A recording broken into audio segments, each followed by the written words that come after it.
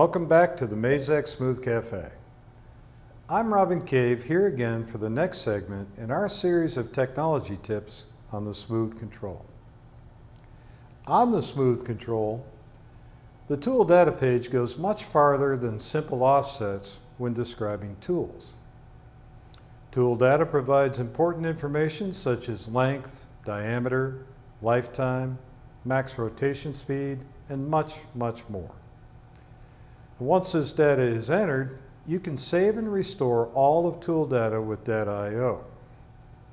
However, saving the information for a single tool is a bit different. The most efficient way to save and restore data for a single tool would be with a Tool ID chip in our Smooth Tool Manager software.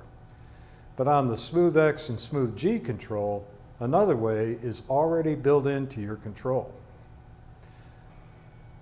On the tool layout page, we have the ability to move any tool individually into the stock tool file list. To do it, simply highlight the tool you want to remove from the magazine, select Move, enter an ID number of your choosing, and press Input. That tool is moved to the stock tool list, complete with all of its tool data information.